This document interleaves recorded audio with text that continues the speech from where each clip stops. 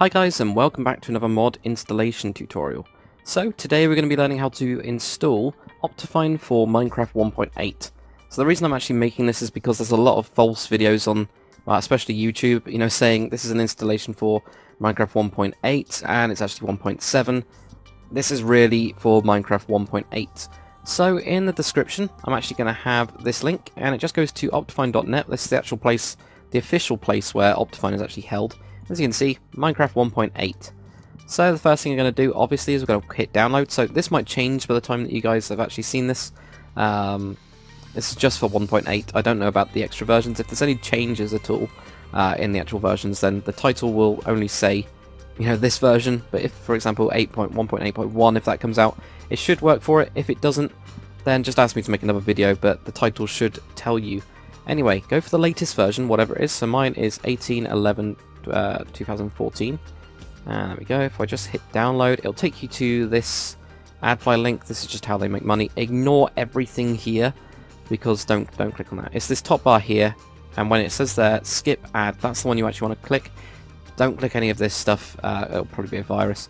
So if you just click on that one, it comes to here, click that, do keep, and then there you go. You can see that that's done. So what I'm actually going to do is I've got a folder called tutorial mods that I've just got on my desktop.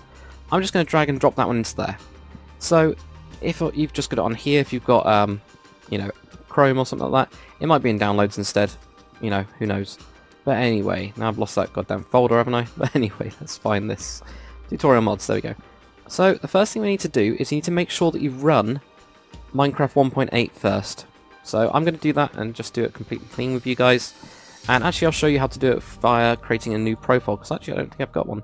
So if we do a new profile, and I'm just going to call this, there we go, Minecraft 1.8. And on use version, I'm going to actually tick this, and there we go, let's find 1.8, wherever it is. There we go, Minecraft release 1.8. Click that. Now this part here is actually how much RAM you want to allocate. My machine's a monster, it's actually got 64 gigs of RAM. So I actually allocate 24 gigs to Minecraft. What I advise, if you guys haven't done this before, say if you've got 4 gigs of RAM, only allocate 1 or 2. Don't go above half. And I'm even doing that with my 64 gigs. I'm only giving it 24, which is way more than you need. Then just do save profile. So we've got Minecraft 1.8 selected here. And you'll just start it up. Now we'll just let this load. There we go. Make sure this gets all the way to the top, so I'm not going to skip through. There we go. So we've got Minecraft 1.8, as you can see here, and we got no Optifine. It's just the normal one. Use them to. Oh, okay, that's actually attached to the thingamajig. Anyway, so if we just quit that, so close down Minecraft. As you can see, nothing's running. All I've got is that web page and just this. We're now going to double click on this, and there you go. You can see that it comes out with an installer these times. So this installer will install Optifine in the official Minecraft launcher, and we'll create a profile. So it will just create another profile for it. So if we just do install, and it's done. Now if we go back into Minecraft, we start this up again. And I hate this bit, it always takes a while, but as soon as it gets up, let's go. There we go. So now what you'll have is Optifine. So I'm actually going to edit this, and you can see here that use version is release 1.8 Optifine. Pretty good. I'm actually going to call this Minecraft 1.8 Optifine, just so that I know. And again, if you want to do this, you can see that there's a load of stuff in here, this extra stuff. I have no idea what that's to do with, but all I'm going to do is I'm going to change this part here, as that's actually your RAM. I'm going to change that to 24, so it's the same as I got normally. So there we go. If we now press play, it should hopefully load up. As soon as it actually does load up, there we go. So it's starting to load. I'll just show you guys in-game as well to prove that it is working. As soon as it does load.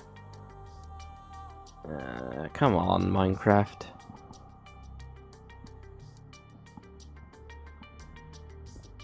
So there we go, finally loaded up. If I just make this full screen.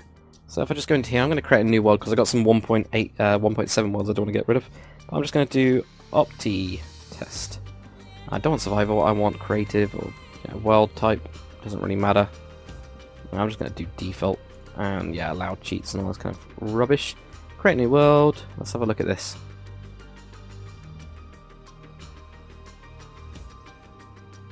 And there we go, all loaded up. So So, as you can see, especially if you've got Conquest, we've got connected textures now. So if we now go into video settings, and you go into quality, this is what you would have normally if we just connect this back, and you'll see that it's lagging like crazy. There we go. So this is with connected textures off, as you can see.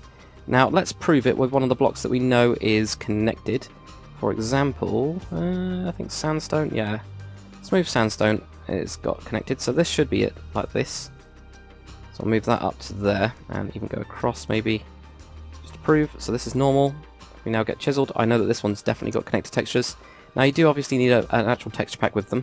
Now if I switch on connected textures on quality, there we go. Also switch this, and again it'll lag a little bit. It lags a little bit more than previous versions. I think it's just because it's an early release and they've only just figured out how to do it, especially with all the changes on 1.8. There we go, connected textures. So look at that, awesome. So that's how you get Optifine and connected textures on 1.8, and I think I can prove it there. There we go, Optifine 1.8. So anyway, hopefully you guys have enjoyed this tutorial. It's a pretty nice, easy one, a nice, simple one. I do advise checking out Conquest because it's an awesome texture pack as well. That's the one I've used right here, and it's got connected textures all into it. But thanks for watching, guys, and I'll see you on the next one.